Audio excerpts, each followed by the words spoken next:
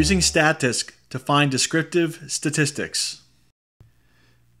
This video uses data from Table 3-1 titled Numbers of Chocolate Chips in Different Brands of Cookies.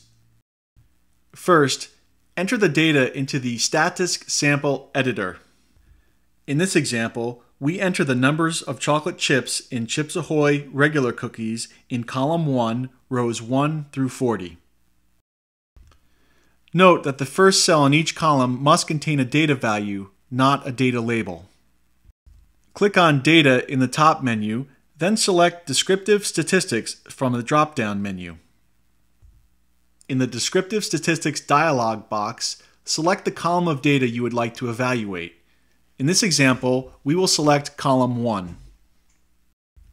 Click on Evaluate, and the descriptive statistics will be displayed as shown.